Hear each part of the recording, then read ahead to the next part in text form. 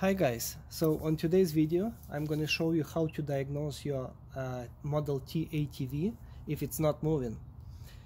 So if you have a problem that your handle is clicking but ATV still does not move, then you need to see this video. On my previous video I showed you how to diagnose your throttle handle and the main controller when the handle is not clicking.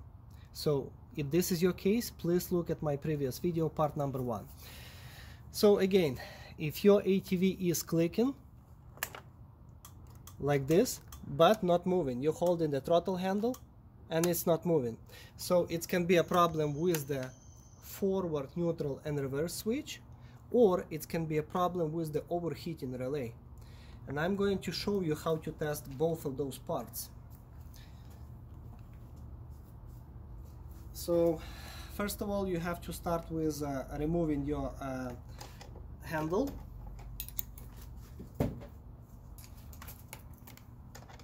You need a 5mm hex key and 10mm wrench. Okay.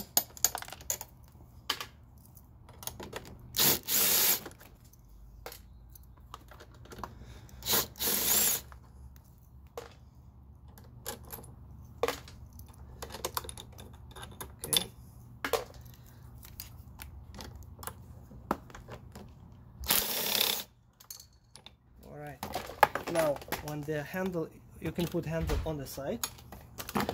Now you're gonna have 2 bolts on each side holding the front of the plastic body.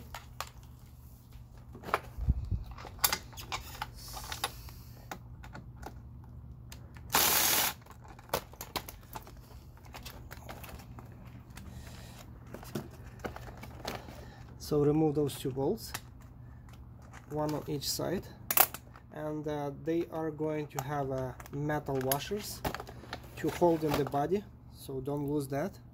You're gonna have bolt washer and the nut. This is the only place where the body going to have when the bolt's going to have washers. So I'm going to remove the second bolt right here. Okay.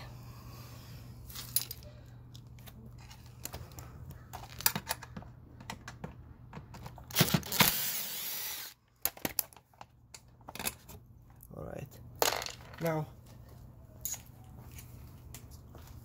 next part would be to remove the 2 bolts on the far back of the ATV, which is holding the seat.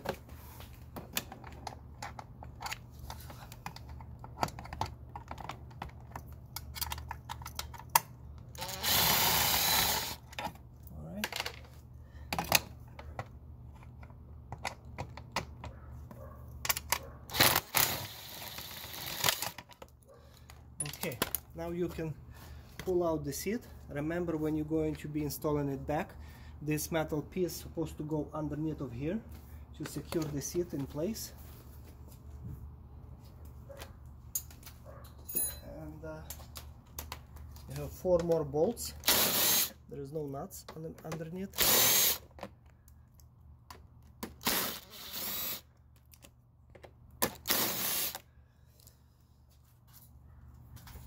And the last, you have to remove this screw that holding this knob. Okay. Alright. Now you can lift up the body and put on the side that you can have access to this switch if you need to replace it, or to this overheating relay. Now, your overheating relay might look okay from the outside, but it does not mean that it's not faulty. And if this overheating relay is faulty, it will not pass power through, which is what it's doing. It's basically connecting those 2 wires together. So the easiest way to test if this is the problem, why your ATV is not moving, it's actually clicking but not moving, is to removing this nut right here and attaching this wire, touching to this blue one, so together. So you can reuse the same nut.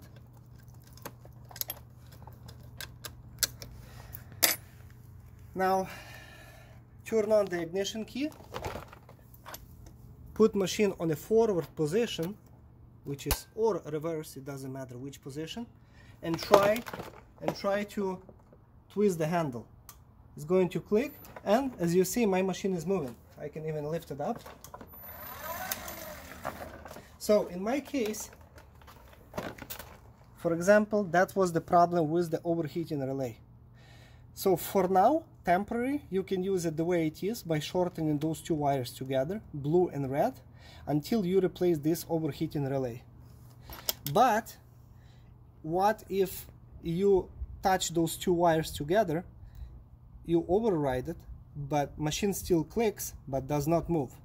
Well, that can be a problem with your forward, neutral and reverse switch. And unfortunately, if you don't see any visual defect from the outside, you will have to get it tested. So you will have to have a multimeter, and you have to do the continuity test on this switch. So you have to put your settings on the ohms, and if you have a sound notification, that will help you a lot. So if you're touching those two probes together, it's going to make beeping noise. So that means that everything is okay, it's passing power. So to test this switch, on the neutral, you will not have any beeping noise between this and this wire. As you can see, I'm touching, no noise. But if I'm going to put on a forward, and if this switch is in working condition, it's supposed to make beeping noise. Let's see. As you can see, it's passing power, no problem at all. The bottom two wires, which is this red and the yellow, those wires are responsible for reverse. If your switch is faulty, I'm going to switch it to reverse. If your switch is faulty, it is not going to make any beeping noise. As you can see, mine is passing power. So the top one, two top ones, responsible for forward, and the bottom ones for reverse. If you put machine on the neutral, none of them going to beep because it's neutral. This is how you know which part you need to change, either this or this, if your machine is clicking. In my previous video I showed you it could be as simple as a loose wire somewhere also, like on the throttle handle, so check for that please. And the very last, what would be the problem, if everything is passing power, you overrided the overheating relay and you tested the switch, all of the wires are tight, controller is clicking but it's not going, then you can suspect the controller, or in the worst case scenario the motor itself, which is really rare, because if motor fails you would see smoke coming out from that motor. Well, I hope it was helpful for you how to diagnose your non-moving Model T ATV. Thank you.